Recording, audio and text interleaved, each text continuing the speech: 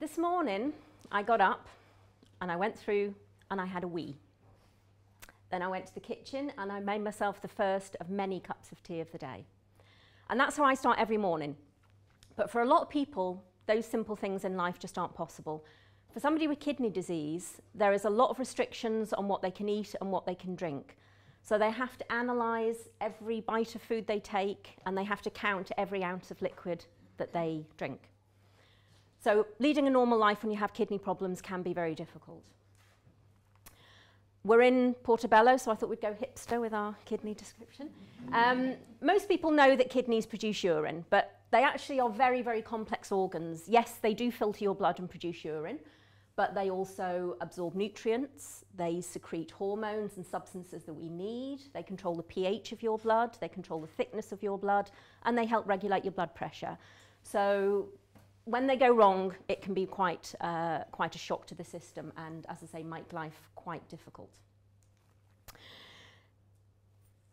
When somebody has kidney disease, there are a lot of symptoms, but it's an invisible disease. There's nothing physical. You can't see when somebody has kidney disease, and it can be very life-changing for them. Initially, it can be treated with dietary restrictions and drugs, but when the kidney failure gets to a certain point, they have to go on dialysis. And dialysis is not a very nice thing to have in your life. It's very time-consuming. You have to go at least 3 times a week, and it can be 4 or 5 hours at a time. It's also very expensive. It costs the NHS about £30,000 a year to keep somebody on dialysis. And it's not a cure. It keeps you alive, but it doesn't perform all of the functions that your kidney would. And after a 5-hour session, only 6% of your blood will be cleaned. So you still have to rely heavily on dietary and medication. When you get to a certain point and you're on dialysis, it's not just the patient that suffers, the whole family suffers, because it is very restrictive. If you're committed to 5 hours 3 times a week, it can be very difficult to hold down a job, it can be very difficult to sustain a relationship, and the whole family suffers. This is James and his daughter Charlotte, who's 2 years old. How do you explain to a 2-year-old that daddy's got to sit still for 5 hours? How do you plan a holiday when you've got to go for dialysis? You've got to find a place where you can go to a local hospital. Going abroad is almost impossible. And if you do it, it's very, very expensive. So just a normal family life can be difficult. And it's not just a disease of old age. Most people think of kidney failure as something that happens at the end of your life, but it happens to young people too. So this is Kimberly, who's 15 years old. And I just about remember being a teenager, just about. And it's difficult. It's a hard time of life without having a chronic illness to worry about at the same time. And of course, the tinies get kidney disease as well. This is Shay, who's 3 years old, and he's from Glasgow. And he was born with a whole host of kidney problems. But the thing that always surprises me and always pleases me when I meet kidney patients is how positive they are. I don't think I've ever seen a picture of Shay where he wasn't smiling or giggling. They just get on with it. They just manage. But it is a difficult thing to have to cope with. So at any one time, there are almost 6,000 people in the UK waiting for a kidney. This year, 4,000 of them won't get one.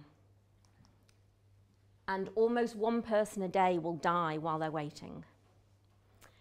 And I don't think that's a very good system that we have in place at the moment. We have the organ donor register, and that's fine, you can sign up to that. But in the UK, only 33% of people have signed up to it.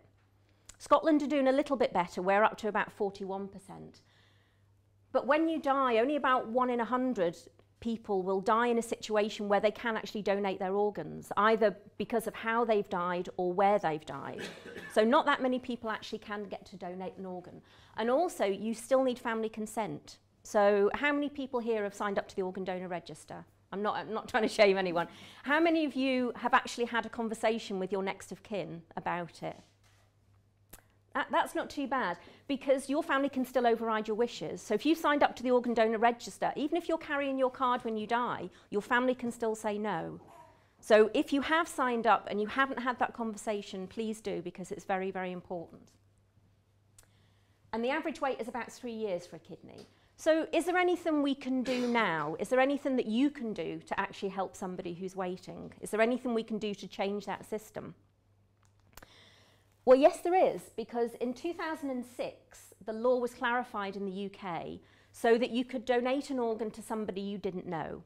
Previous to that, you could donate to a family member or a very, very close friend with special permission. But they decided that if people wanted to give a kidney to a stranger, then that was fine, they could do that. And this is a charity, Give a Kidney, that I volunteer for, and they were set up in 2011. And we advise people and we point them in the right direction if it's something that they want to do, and we try and raise awareness of it as well. But who's going to be daft enough to do that? Well, no surprise, that was something I did. So in 2012, I donated one of my kidneys, my right kidney, to somebody that I'd never met and will never meet. That's the whole point of it. It's an altruistic donation or a non-directed donation, so you never know who's going to get your kidney. It's just treated as if it was from somebody who had died, and it goes to the person on the list who you match closest and who needs it most. And I won't pretend that it's an easy thing to do, because it's not. It's major surgery. I read about it in a magazine. I read somebody's story, and I thought I could do that. And I thought about it for probably about a year before I actually approached my local hospital and decided to start the process. And it is quite a long, involved process. You have to have lots of medical tests.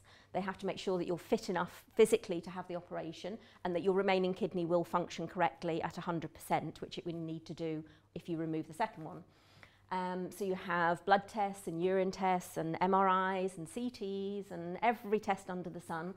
You then have to meet all the doctors and surgeons and anaesthetists and again get the okay from them. And you also had to have a full psychiatric assessment because they need to know that you don't have any underlying mental health problems that would prevent you from consenting to this, but also that you understand the risks and that your family understand the risks and that you've thought about all the possibilities. You know, what happens if the organ doesn't work when it goes to somebody else? How would you feel about it? So it is a very involved process. It took me about 9 months before I was able to donate. And I apologise profusely for showing you a picture of me in my pants, because nobody needs to see that on a Sunday lunchtime. But this is the main scar. I have 3 scars, but that's the biggest one. That was taken about 6 weeks after the operation. And I'm very proud of my scar. The doctors are all very concerned about being able to hide it. I don't care. I'm quite happy to have that scar because it means something very important to me. I was also given a certificate. And I remember joking with my surgeon. This happened to Edinburgh Royal, by the way. It was done locally, although I don't know where the kidney ended up. And my surgeon gave me this certificate as a thank you.